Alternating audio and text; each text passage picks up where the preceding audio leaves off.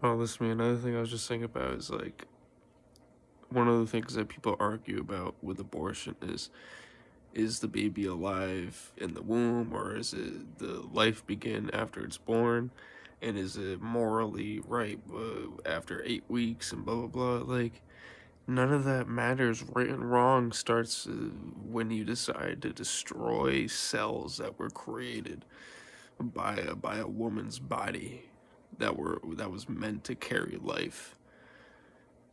Like destroying cells. Like if you just like chopped off your finger, like I didn't want my finger anymore. It's my fucking choice. Like you're selfish. Like that's your fucking finger. Like that's cells.